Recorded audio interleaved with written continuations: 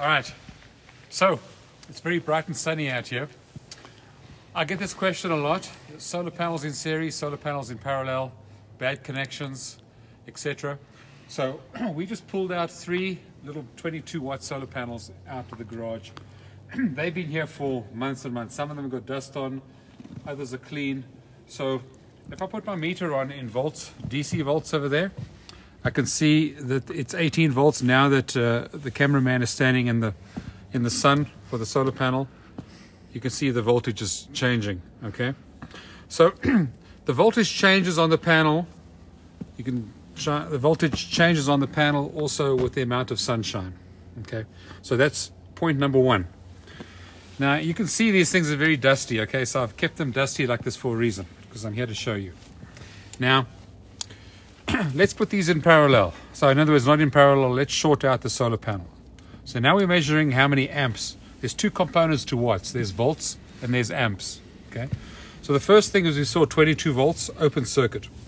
Then we're going to put our meter, clamp meter, to DC amps. I'm going to 0 it. And then we're going to put it just through one wire, like that. And we can see this thing puts out, when it's shining in the sun, it puts out 1.1 amps, okay?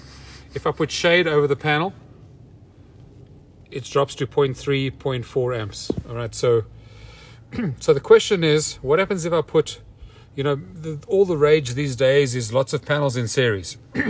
So I've got 3 panels over here to show you what happens when you put panels in series.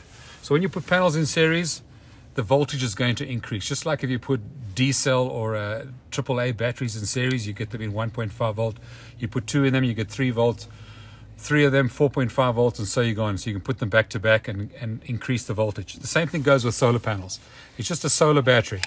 So connecting panels in series, let me just get rid of these cobwebs for some of you arachnophobiacs. So connecting panels in series means connecting the red of the one to the black of the other.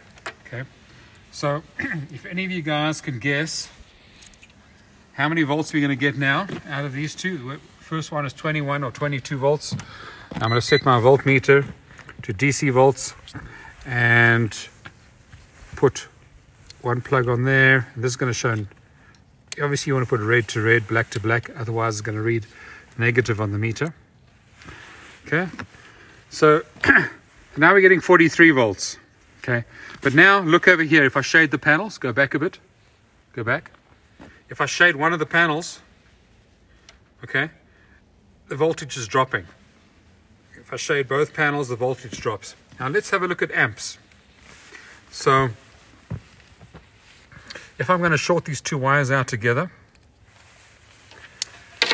and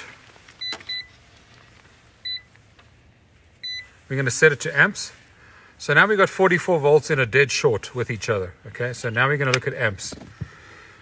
We got 1 amp as well. That's what we measured previously with the one, just the one solar panel. Remember, the voltage is doubled. The amps stay the same in series. So the wattage still goes up because watts equals volts times amps. If we doubled the voltage and we kept the amps the same, it's double the wattage. Now look at the shortfall now. What happens if you've got panels in series? If I just put shade on one, the whole output drops to almost nothing. You notice there from 1 amp to 0.5 amps. So in other words, the more panels you have in series, let's say there was a bird that crapped over there and there's dust on this panel and this panel is fine, it's going to be this panel minus that panel plus that panel is going to be the output. So in other words, panels in series, any weak panel in series is going to affect everyone else. Just like a weak link in a chain, the weakest link in the chain affects the whole chain. So same way, series is like links, series links in a chain. Okay, so these guys that are putting 5, 6, 7, 8 solar panels in series that are going for high voltage systems, just bear in mind that any little defect in sunlight or any little bit of shade coming in there is going to drop your output like a rock. For example, that little bit of shade over there is dropping it by 90%, the output. Okay, so that's massive. All right, and there's dust on this panel as well. So, and I left the dust on there on purpose because that's 1.6 amps. Let's have a look there. And if I clean the dust off, okay, you're lucky that didn't change too much, but that's at 1.08 amps now. So that's 0.02 amps difference. And if you multiply that by the voltage, it adds up pretty quickly. Okay. So now we put 3 panels in series. If you can guess what the voltage is going to be, hopefully. Let's go, 3 panels in series.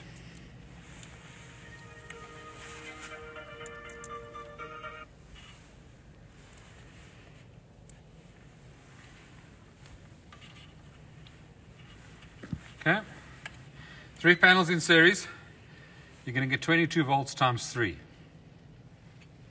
Okay, this is pretty simple, straightforward math, all right?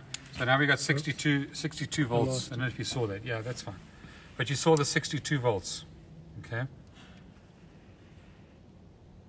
And then if we short circuit these out again, how many amps do you think you're going to get? We zero that. And I can connect anywhere on a single wire. Also 1.5, 1.08 amps. So the slightest bit of shade again drops that to a rock.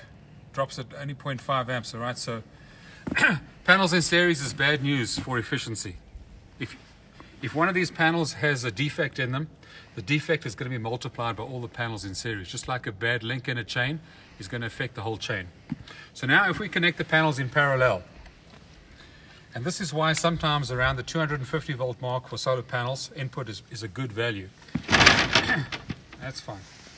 So if we put panels in parallel, okay, let's disconnect them all over there. So now we've got 2 sets of panels in parallel. Let's get rid of, okay, we're going to do 3 sets of panels in parallel. Okay, let's do 3 sets of panels in parallel.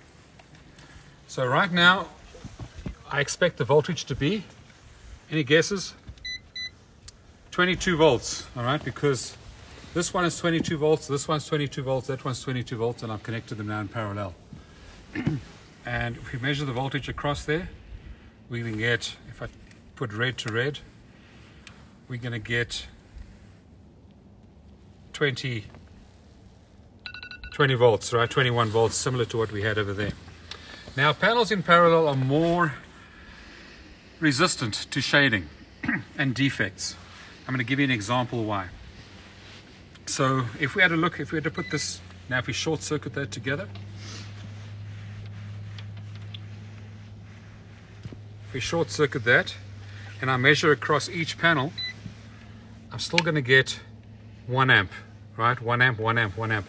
But if I look across the whole group of the positives together, positive, and I put all the positive wires together of all the panels, I'm going to get 1 amp, 1.1 amp plus 1.1 amp plus 1.1 amp.